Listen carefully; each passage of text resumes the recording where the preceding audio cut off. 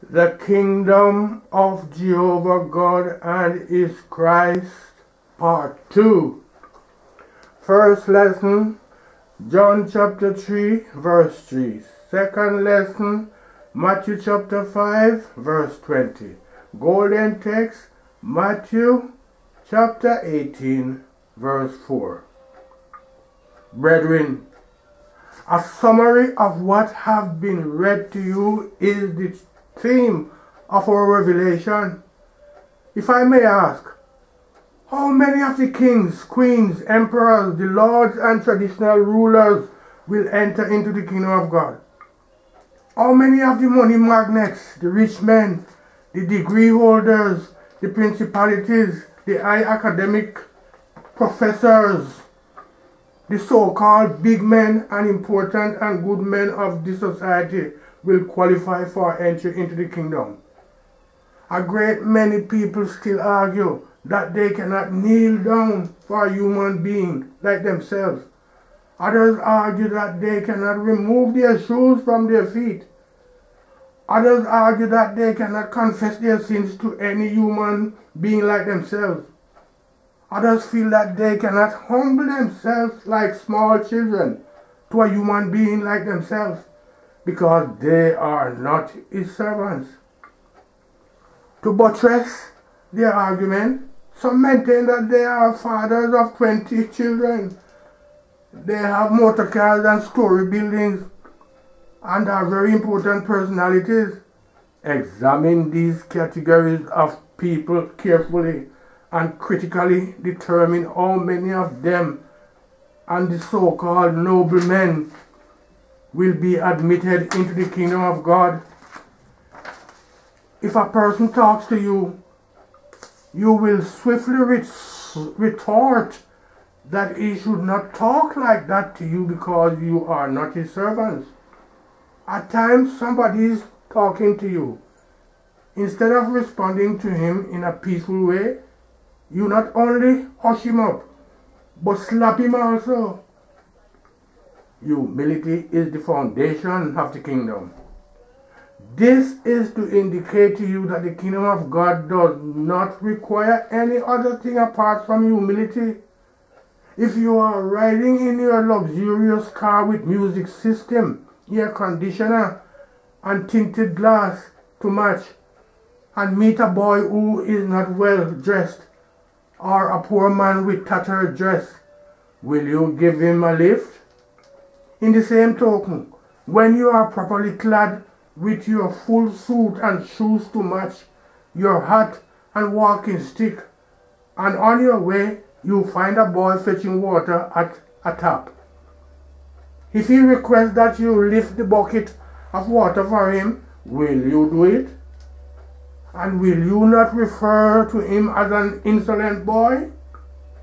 When you dress gorgeously and on your way to your business, somebody asks you to buy groundnuts or any other things from the market for him, would you not think that such a person is demented?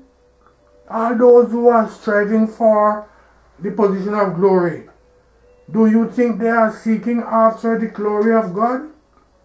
All those who are looking for high positions in the church, in school, in government, in politics, and in the community, does it indicate to you that they are seeking the kingdom of God? Is there any indication that those who have refused to refrain from anger and quarreling can even have a share in this kingdom? You have been advised not to quarrel, not to fight, not to be angry, and not to abuse. Who has heeded this advice?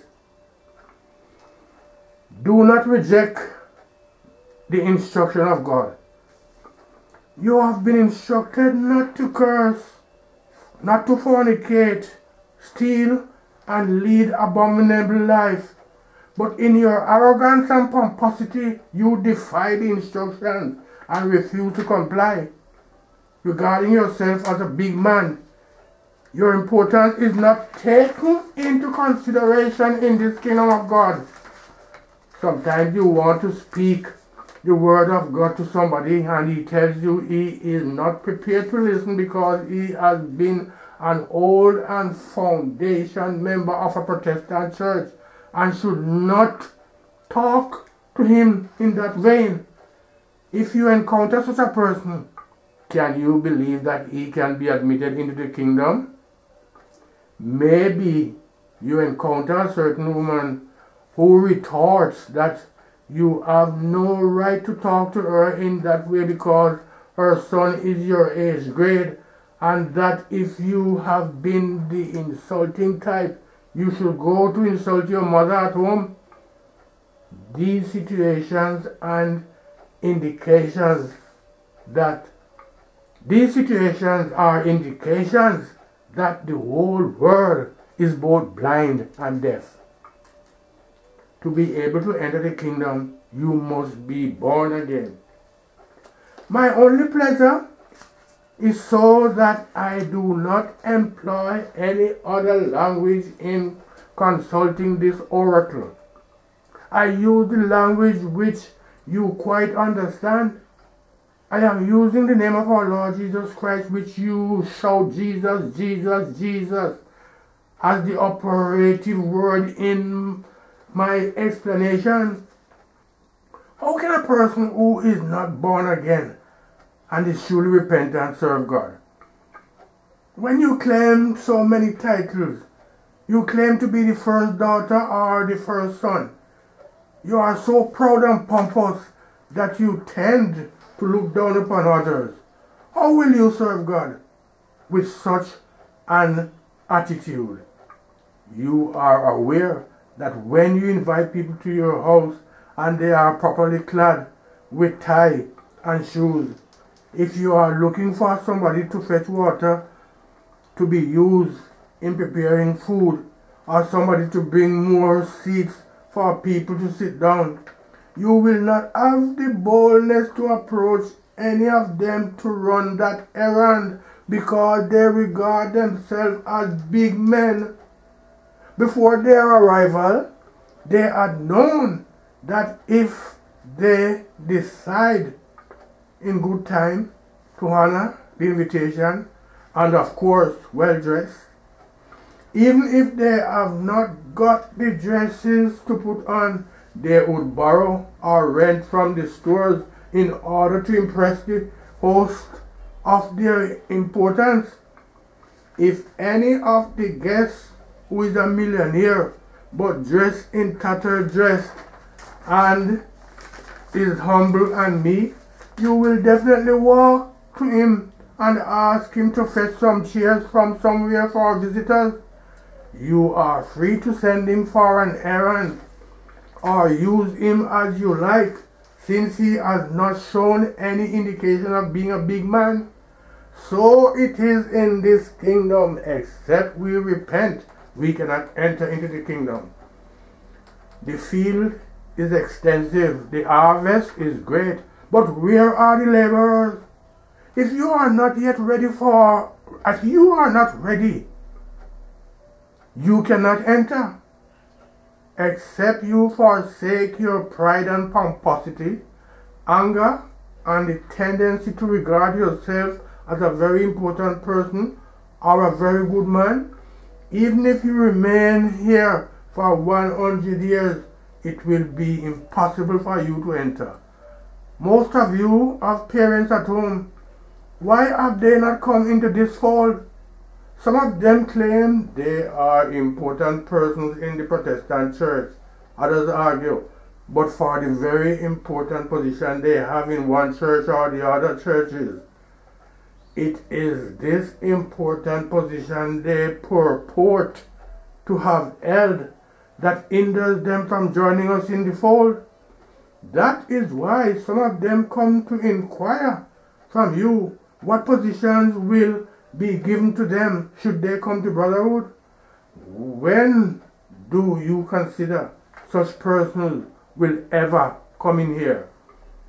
Pride goes before a fall. The words of our Lord Jesus Christ are always true. Upon all we strive to be, if we do not refrain from pride, from pomposity and arrogance, from the tendency of I have already known, and from arrogating to ourselves the position of the son of the soil, it will be impossible for us to be admitted into this kingdom. Right now you are running from pillar to post to find money in order to serve God. Have you been told that God is so poor that you should find money to serve Him? You look for a very expensive white material to make your sultan because your old sultan is very brownish, stained and dirty. Have you been told that God looks at the whiteness of your sultan? Another person argues that since he has never seen the four walls of a school and had never learned to speak the English language, it would be impossible for him to serve God. And I ask, does God look for those who speak English? Why is it that when you are given pieces of advice, you fail to abide by such advice?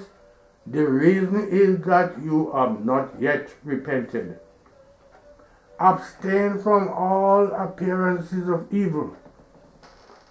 The gospel is preached to you from January to December every year that you should refrain from exasperation, fornication, quarreling, and fighting. But who amongst you has complied with the exhortations? As often as you are advised to forsake sin, the more you murmur against God and get so much angry that you ask if your sins are more grievous than those committed by others. Some 20 years ago, you had a dispute or misunderstanding with somebody, but till today you are still begrudging him because you have refused to become reconciled to him. Do you believe that as long as you cannot forgive a person for the offenses he has committed against you, that you can do any good thing for him? Do you believe that as long as you continue to be intimate with somebody's wife or husband, you will have no time at your disposal to serve God in peace and concord? Brethren, it is conclusive that if you do not abstain from all manners of sins, you cannot serve God and do what is good. Note also that if you do not become like a little child, you cannot enslave yourself to any person. If in spite of your elevated position like that of a doctor, president, governor, king, emperor, millionaire, you humble yourself to the extent of serving others, that will be rewarded handsomely. Except you become as a child, you cannot serve others.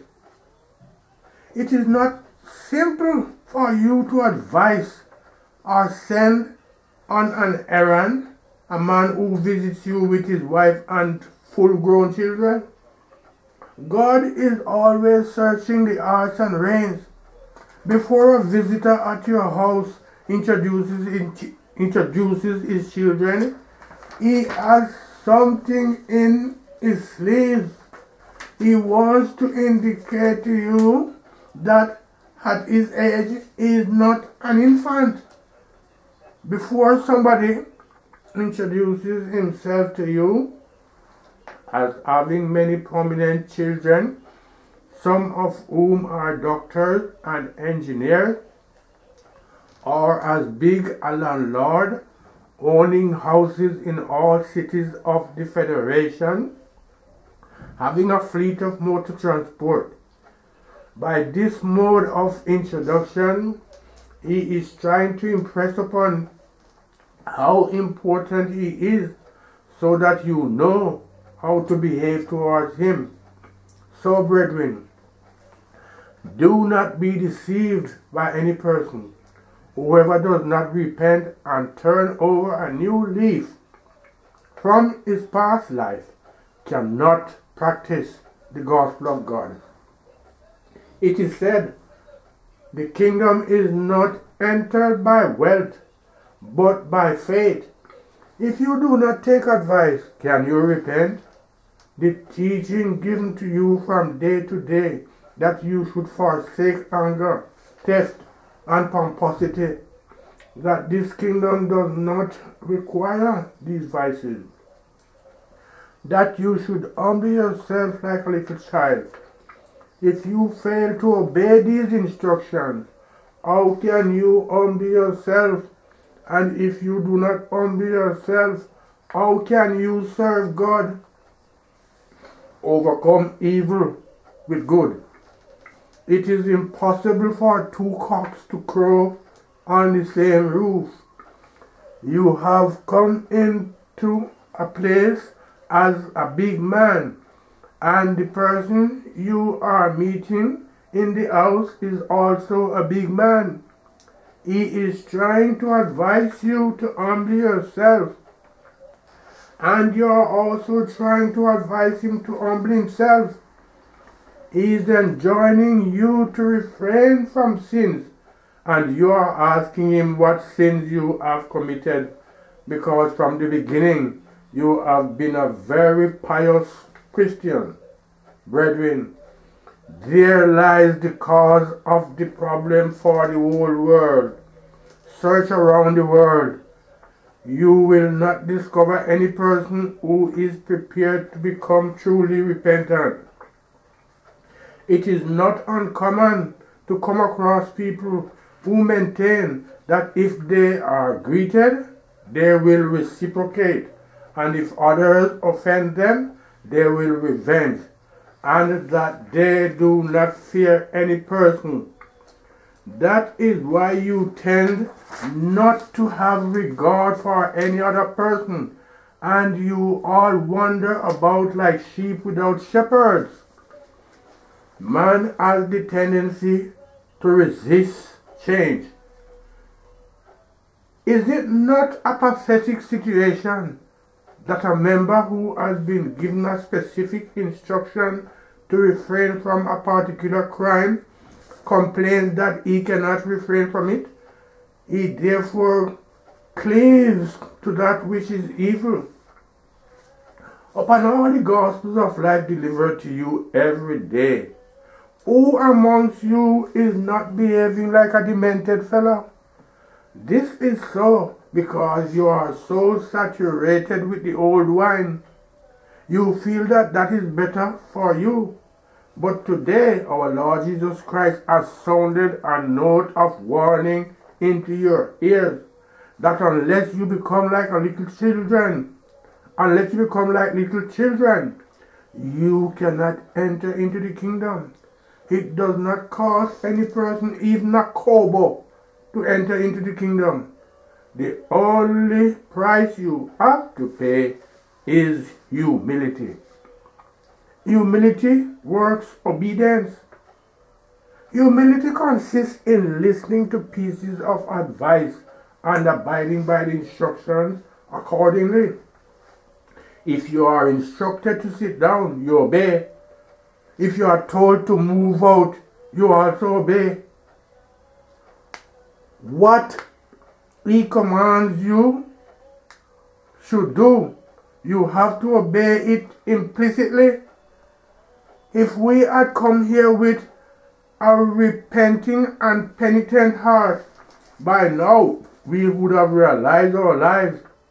But what happens is that today you confess that you are easily infuriated, that you are a thief, that you are a fornicator. Then tomorrow morning and throughout the year from January to December, you will confess the same sins. When then will you refrain from infuriation or theft or fornication? Are you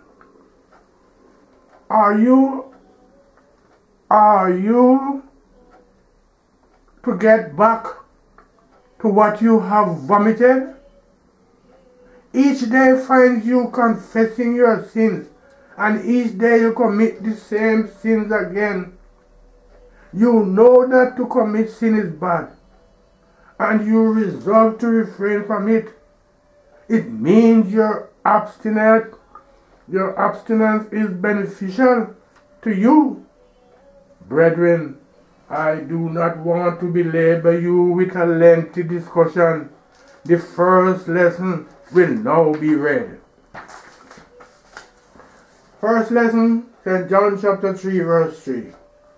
Jesus answered and said unto him, Verily, verily, I say unto thee, except a man be born again, he cannot see the kingdom of God. Brethren, have you heard what has hindered a great many people from entering into the kingdom of God? If you come across a certain minister of religion, he will ask you if you have seen another person. He will ask you whether you have not been told that he has founded and established a church denomination. Another person will tell you he is the village head and that he is ruling over 40 villages. This amounts to one blowing his trumpet at the market square. Where will such claims lead to? Repent and be saved. Is it the responsibility of God to plead with you to save you, or is it your responsibility to plead with God to save you? When you are given a vision that you should repent, you become very much exasperated against the vision. An inspiring and life-giving gospel is delivered to you and you despise it and put it into misuse. You have been told not to put your heart in money. You become angry and begin to curse the person who has advised you, telling him that a person who has no money is not fit to live. And what type of life is that for a big man like yourself, not to have a kobo in your house? You will ask why God has tested you in that way, that it would be better to die than to live without money. Others will complain that their age grades have owned story buildings, but they are wondering about this gracefully, and that God should take away their reproach and give them the means to build their own story buildings. Can that be the thinking of a child of God? When he calls, follow him. If John the Baptist had planned to build a house, do you think he would have been able to serve God? If our Lord Jesus Christ had planned to build a house and keep the parents' house in order, marry a wife and beget children, do you think he would have been able to serve God devotedly and diligently? When Peter met our Lord Jesus Christ, during which he caught a draught of fishes, if he had taken leave of our Lord Jesus Christ to go and sell the fishes, get money and build houses and do some other things before following him, when do you think he would have met with our Lord Jesus Christ? Remember the young man our Lord Jesus Christ met and asked him to follow him. But the young man said, "Suffer me first to go and bury my father." Have you been told somewhere that he ever returned to our Lord Jesus Christ? No. God has called upon us to go to serve in his vineyard. But we want to go into our own vineyard and get money, wife, children, university degrees, build houses, and acquire wealth and property. That was what hindered the people of old from following our Lord Jesus Christ. Has this same factor not constituted a hindrance to those who want to follow God and serve him today? You struggle and fight because of food, because of women and men, because of land dispute, and of children and wealth. You came to see all the mundane things in the world and will definitely leave them behind. Your forefathers came to the world to see those things and went back without anything. And because of these, they did not see the kingdom of God. You cannot pass through any other way into the kingdom of God except through this medium. The kingdom of God is within you. A great many people claim that when they die, they will go direct into heaven. Such a belief is inadvertent. Remember when the Pharisees asked our Lord Jesus Christ when the kingdom of God would come? He did not tell them that when they died they would go to heaven. He told them that the kingdom of God does not come with observation. Neither will they say, lo here or lo there, for the kingdom of God is within them. Even at this moment you sit here, the kingdom of God is within you. There is no person who is not within the environs of the kingdom of God. That was why he told the people, except your righteousness exceeds the righteousness of the Pharisees and scribes, you cannot enter into the kingdom of God. You can recognize the fact that if you do not enter, no person prevents you. Rather, you hinder yourself because you have not yet repented.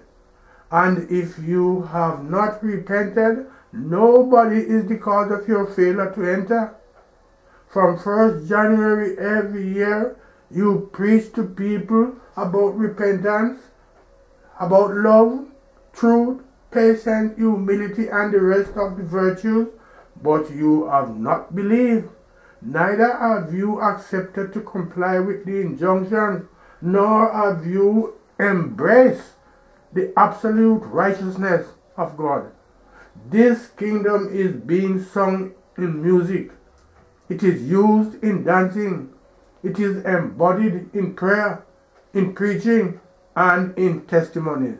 Sometimes you are so bamboozled with the behavior of somebody who has been in brotherhood for 20 years that it will appear as if he has never listened to the word of God.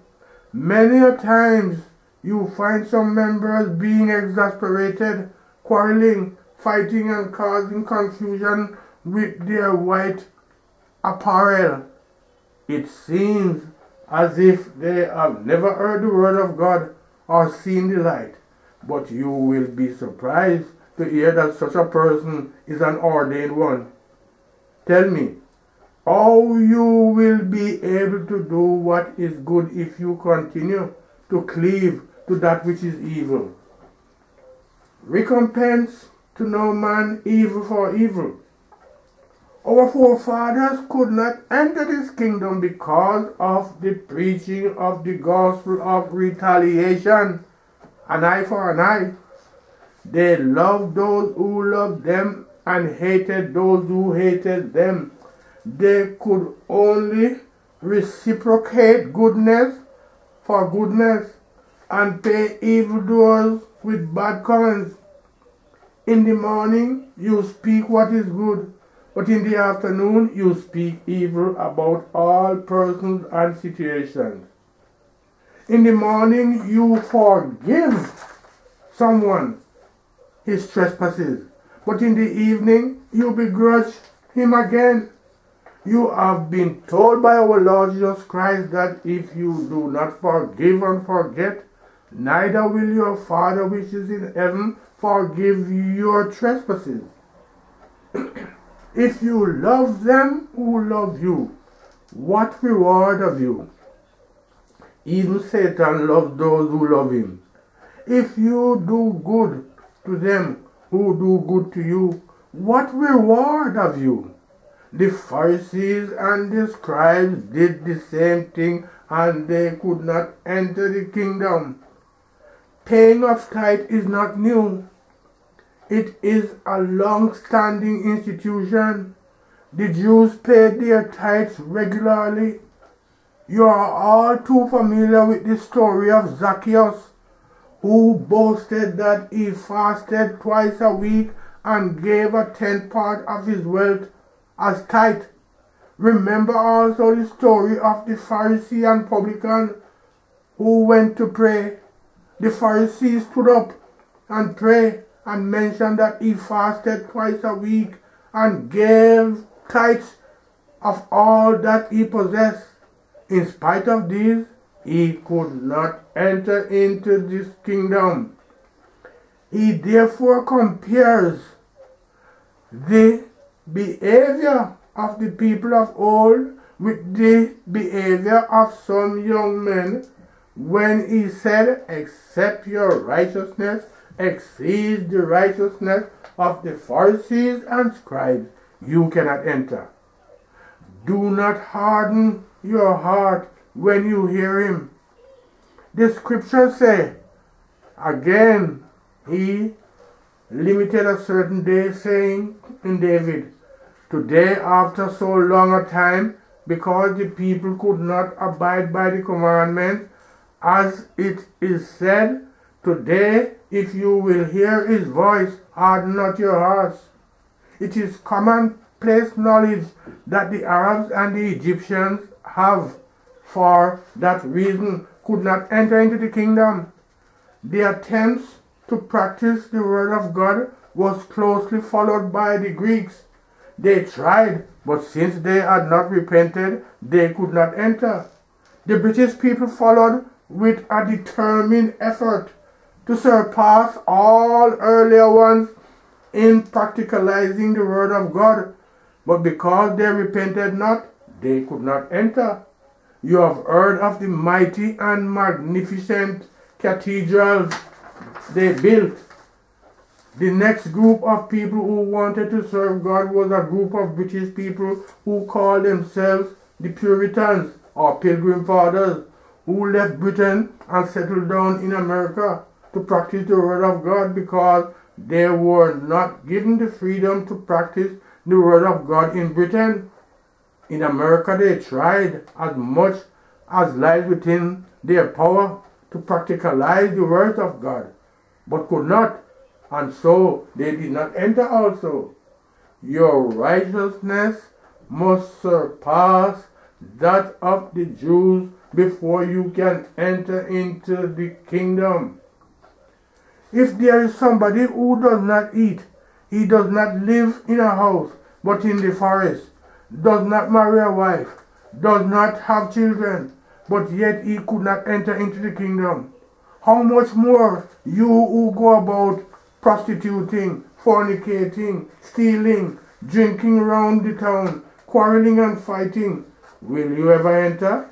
If a person who fasts twice a week and gives a tenth of his wealth as tithe and does not commit fornication, does not hate any person, obeys his father and mother, but could not enter, how much less you who do not pay tithe, nor fast, nor refrain from fornication, how will you enter? In some countries, people do not eat meat, they do not drink, and do not indulge in the preparation of concoction, charm, and talisman, and yet could not enter. This is to indicate to you that this kingdom has suffered violence, and only the courageous ones will take it. It is not the usual slogan as the Father likes it, but it is based on struggling. Only the very strong ones will be able to stand. Others will squat or sleep. But remember, the scriptures say that except your righteousness exceeds the righteousness of the Pharisees and scribes, you will not enter. This is not the warfare about money, about children, about quarreling, but that of righteousness. Except your righteousness exceeds the righteousness of the Pharisees and scribes, you will not enter into the kingdom of God. If your righteousness does not exceed the righteousness of the church denomination and your forefathers, it will be impossible that you can enter the climatic conditions of the kingdom. Our Lord Jesus Christ did not hide anything when he was sermonizing about righteousness, love, humility, mercy, respect for people, meekness to others, peace with others, where there is no quarreling, no fastidiousness, no murmuring, and no pride. If you do not possess all these attributes, it means your righteousness has not exceeded that of the forefathers. This does not imply that if you have no children you will not enter. Neither has it been told to you that if you do not have money or become a chief you will not enter. Have you not realized how you rather look for mundane things which are not profitable to any person in this kingdom of God? Wealth and knowledge are not prerequisites for entry.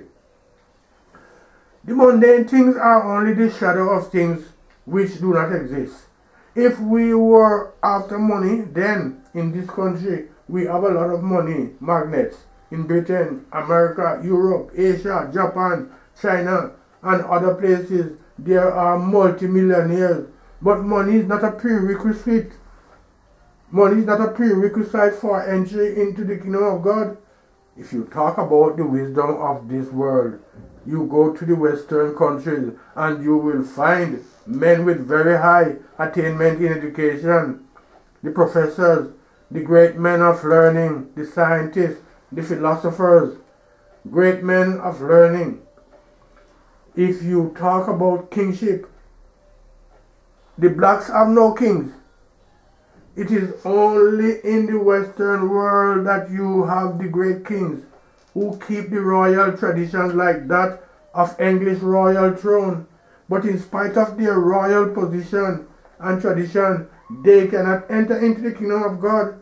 Those of you who are still looking for the chieftaincy position, those of you who will want to be kings, traditional rulers, emperors, and those of you who still look for children, remember that there are everywhere in the world chiefs, paramount rulers, kings, emperors. There are also those who have many prominent children. These are mundane, but the prerequisite is that of their righteousness exceeding the righteousness of the Pharisees and scribes. Otherwise, they cannot enter into the kingdom of God.